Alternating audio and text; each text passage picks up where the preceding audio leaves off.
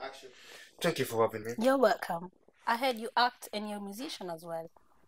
I am it. Pardon I me? said I am it. No. I'm not. I'm produced. MoneyGram sponsors the TheNanaChurcherShow. In such a way that we keep a lot of things to ourselves. Things that we could easily. Thank you so much. I'll come back and have my share. Okay, I'm pissed off.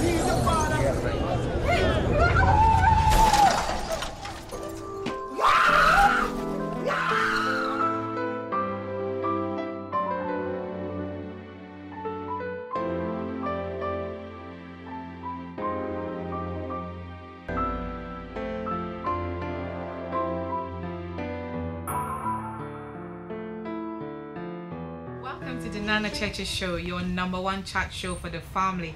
A show that makes you feel so good you want to do something with your life. Today I have with me one of Nollywood's thriving producer, writer and director. He's in the person of Christian Ashaiku. Welcome to the show, Christian. Wow. Thank you for having me, Nana. I'm so excited to have you on set. Thank you very much. What have you been up to? You've been flying Nigeria, London, Accra, London. What's up? What's up? Well, one, been looking at getting them into the right places, and two, trying to push on one or two things because I'm interested in the continent, South Africa and the European continent. So yes, I'm pushing for one or two things at the moment. I mean, more movies to be made. More movies to be made. And talking about movies, how many movies have you got under your belt? Well, I mean, that would be my fourth film. I had fantasy in the past. There was Disoriented Generation and now Amina. And I'm working on two projects at the moment. And talking about Amina, Amina is your buzzing baby at the moment. I fell in love with Amina at the premiere in Leicester Square last year. Why did you decide to make this movie? Yeah, like I said, Amina came from the simple fantasy of a man wanting to put the image of a black woman, a positive image of a black woman on the big screen in the UK. But when I put my pen on paper, start to talk about negative things from teenage pregnancy and finally put this woman in the mental home. Not very good, Christian. So we know that, well, I know from watching the movie that it's a psychological thriller. It's got to do with mental health. And you had the opportunity also to shoot the movie at St. Anne's home.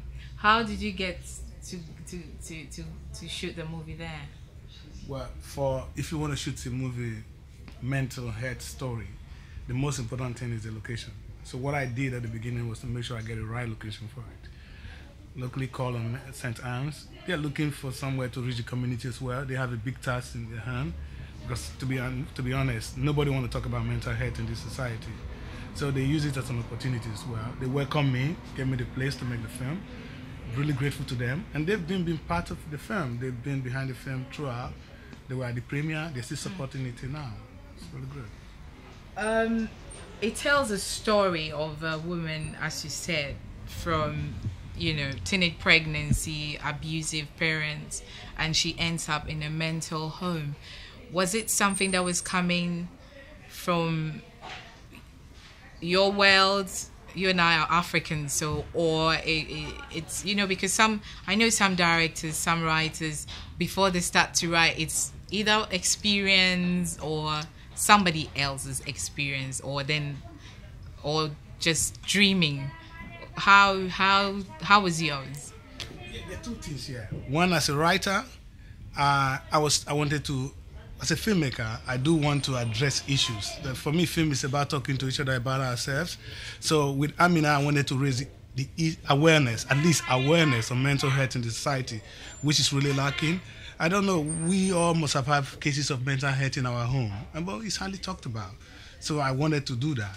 So when I got to a stage where I had to put this woman in a mental home, that was the intention. But directing a psycho trailer, I used my personal experience. When I lost my parents, there are things I don't want to remember.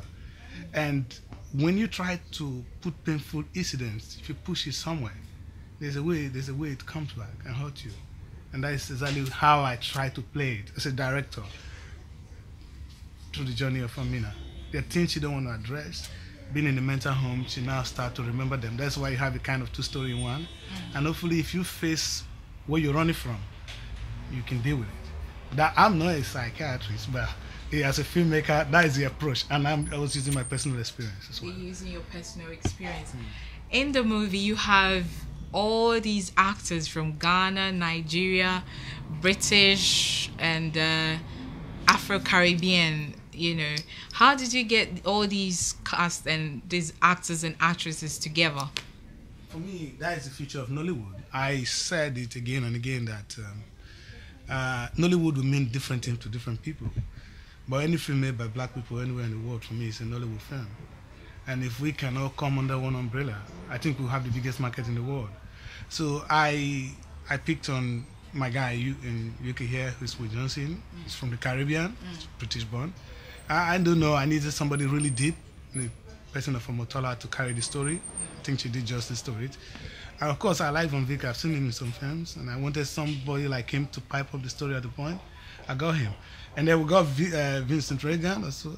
And again, we're in the UK. I don't want to leave them out. There's this a.k.a. Lara Croft, Alice in Cairo. So I bring her in to be the best friend to Omotola. And it's all good. It all works well. It all works well. And why Omotola? There are other heavyweights out there, but why Omotola? Well, what can I say? It's a deep story. And I was looking for somebody who's really deep. For me, she's about one of the deepest actresses I've seen. And sometimes I don't agree with her, but if you tell that woman action on deep cases, you end up clapping for her. I remember shooting some scenes in my own street here in London. When I say action, when she finishes, everybody just clapped. So that's the kind of person you get from Omotola. She's quite deep. And that was what this story needed. Needed somebody who can bring it from inside. It's a psycho thriller. Somebody who's thinking really deep and bringing it out, and she's suppressing it. So those 2 things, I see it in her, and that's why I gave her the part. I know the other people that would have done it swim, but hey, sometimes you gotta choose one, You have to choose. You have to choose one. Also, we see how she when she flashes back, how her parents, abused her so much that does it really, in our day and generation, our parents, the way they talk to us, or the way we talk to our kids as parents, do you think it built up to this sort of issue that she faced? I think both the parents and Amina in the story, they have a story to tell. It's a story of a dad who want the best for the daughter, but come back home pregnant. It's not pleasant. Question is, it has happened. How do you deal with it? And perhaps I wanted to raise awareness. How do you talk to a child? Shouting may not be the way out. Maybe, especially a female child, it's sensitive. I'm sure the psychiatrist can tell more. You can tell more. I'm not a psychiatrist. I'm dreading to have my daughter growing up now. I don't know how to really deal with her. If she comes to me and say that there's a guy on the way, I'll be nervous, But that's what happened. And if you made a mistake, you're driving her away. So maybe the best thing is to bring her closer, talk to her, and that's the beginning of the film. Yeah. I really wanted us to ask ourselves, it's just for me, a film opens debate.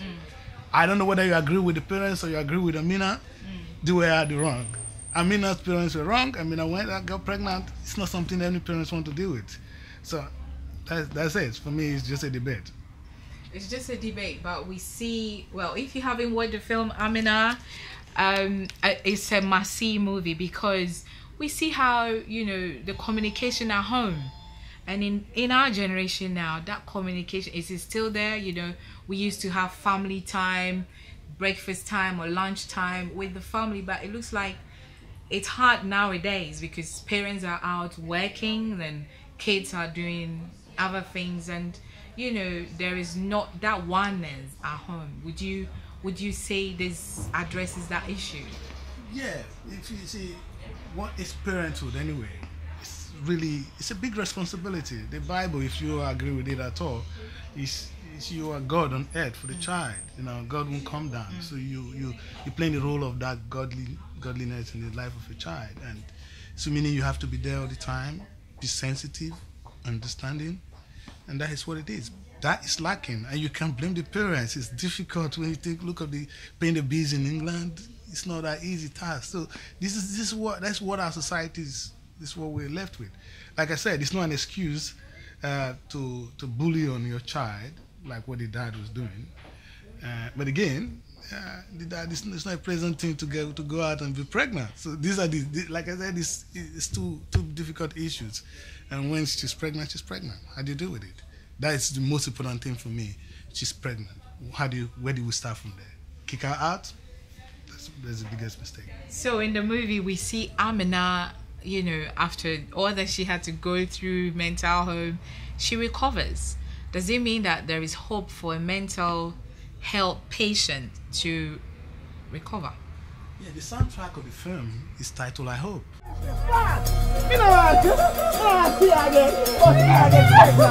Shut up, woman! Mind your business.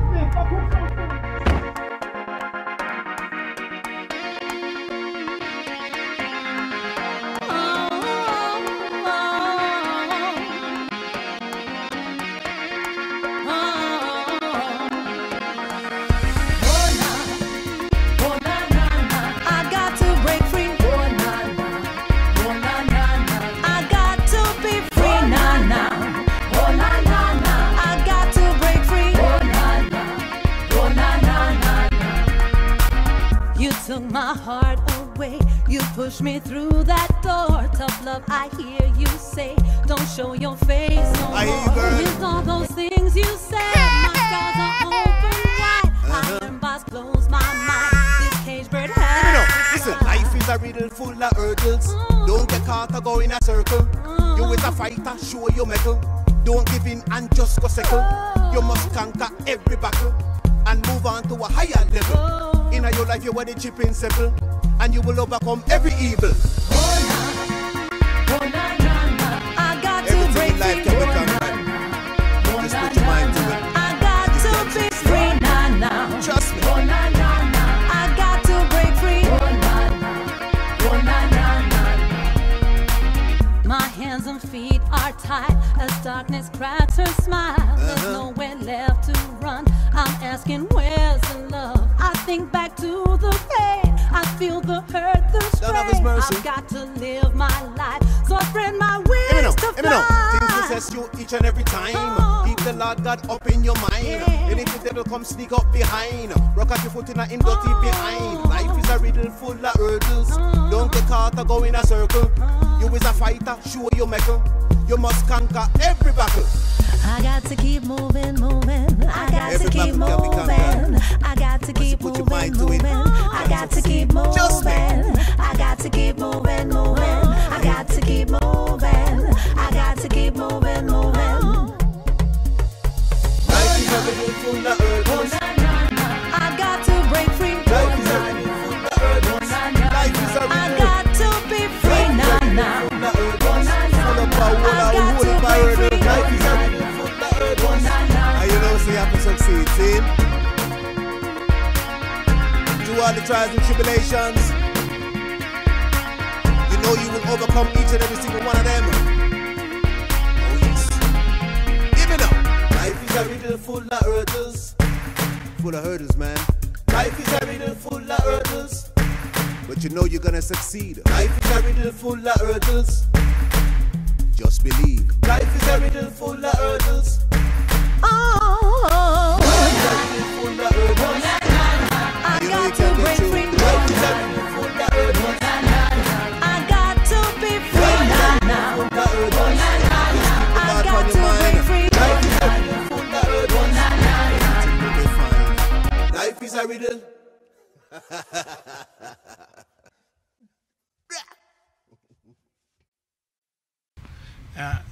See, this mental health is most important for people to talk about mental health.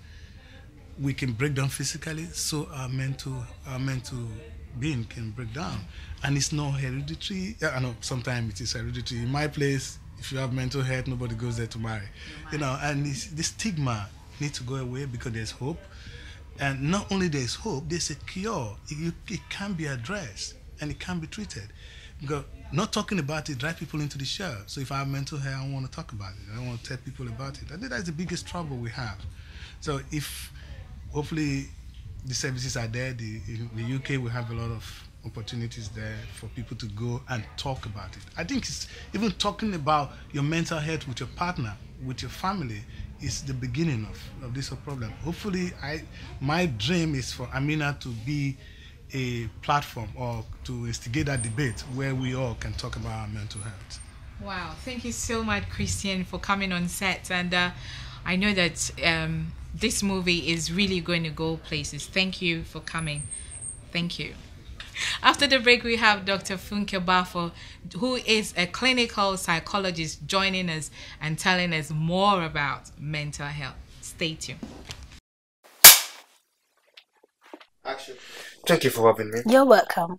I heard you act and you're a musician as well. I amn't. Pardon I me? said I amn't. No. I'm not. I'm produced. MoneyGram sponsors TheNanaChurcherShow.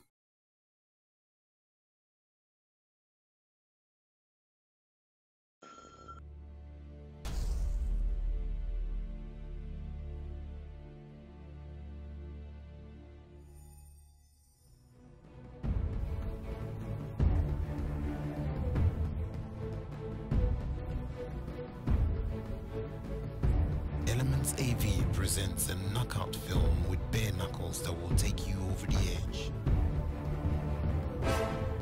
One world, one man, and one final fight. Father's name must continue. Featuring Giuseppe Incanza, Gilbert Jabati, and Dokas Niamke. He has lost his son.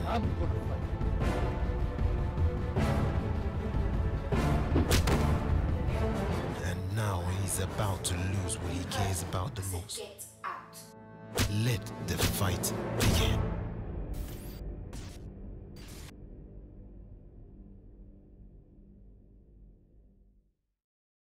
MoneyGram is here to help.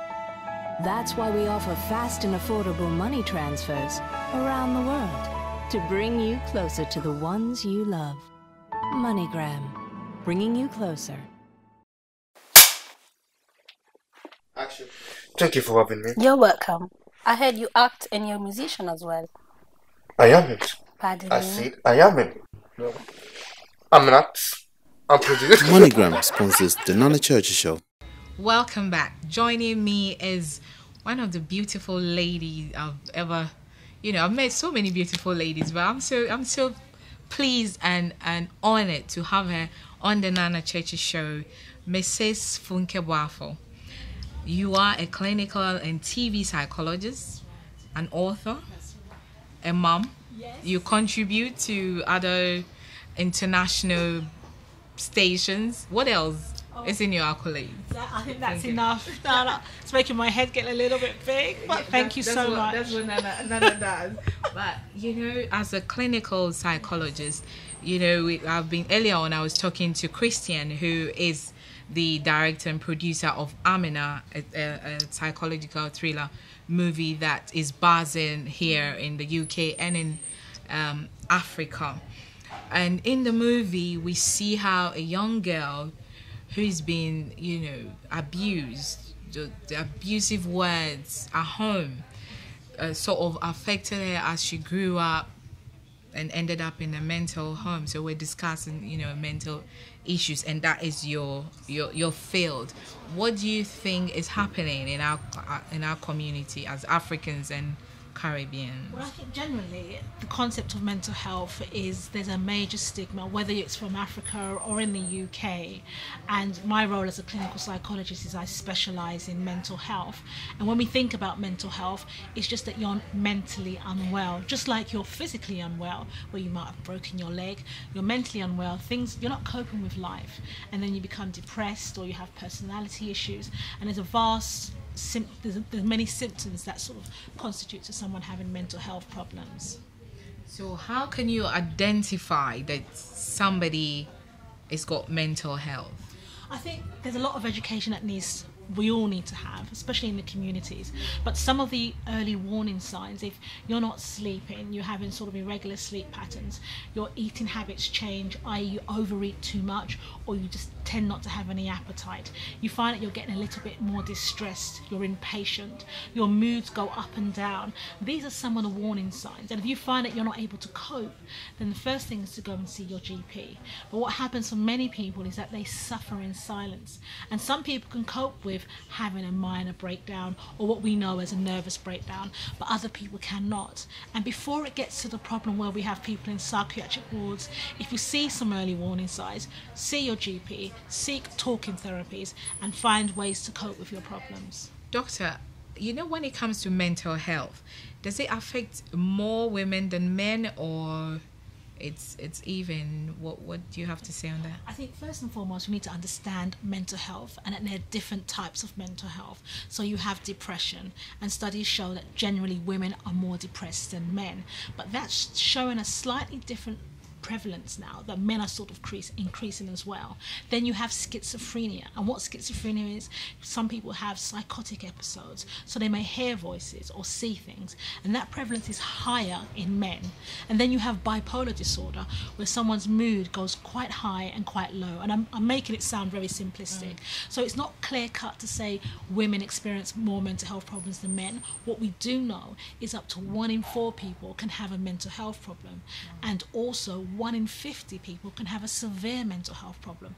Now those statistics are extremely worrying, considering particularly in our community where we have a lack of understanding of what mental health is. So if you look at the past, if you have a mental health problem, then you go and see spiritual advisors or have prayers. Those things are fine, but we also have to have intervention. So more psychoeducation about what mental health is and how to treat it is very important. In the movie we see that, I mean, Amina, who is played by Omotola Omosexy, she goes through a lot, you know, and then ends up in the mental home. But she was saying she was fine, and then, so how would you, I just want you to take me through, is it, I know in our culture we say it's madness. That's right. And I think it's because of not only our culture, it's what we know in society. When something is to do with mental health, you can't see it. When you have a physical problem, you can feel it because you're attuned to feeling it. Now with mental health, like I said earlier, some of the warning signs would be if you're not sleeping properly, if you're more stressed than you normally are, not just general stress of the children, but if you find yourself shouting, screaming, crying, you find yourself overeating or undereating, if you find yourself just thinking in such a way that you can't get out of, you find it difficult to get out of bed, you find that you're not motivated. Very early signs for schizophrenia, you start to see things that you know are not there but you ignore. These are signs that you mustn't ignore. You either go and see someone like your GP or go and seek talking therapies like a psychologist like myself.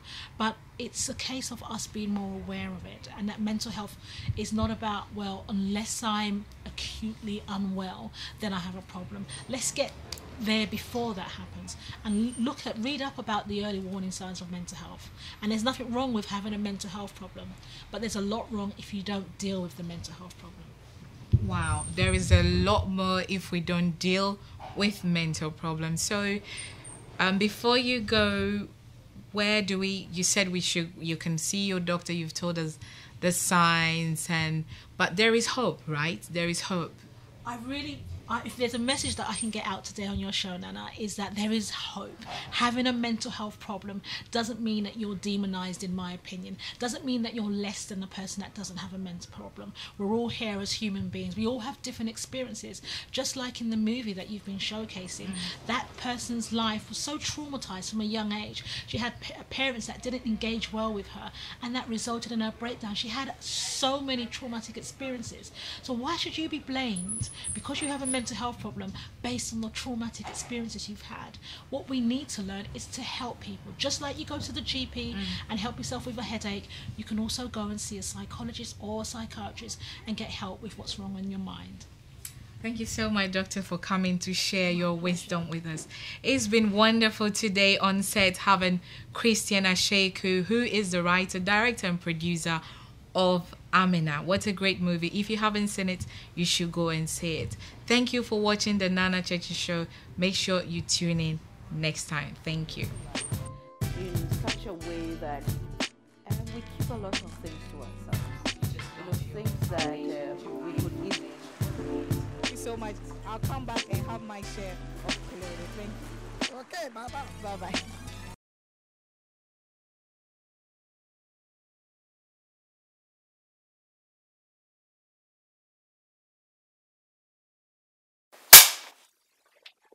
Action. Thank you for having me. You're welcome. I heard you act and you're a musician as well. I haven't. Pardon I me? said I haven't. No. I'm not. I'm produced. MoneyGram sponsors The Nana Churcher Show.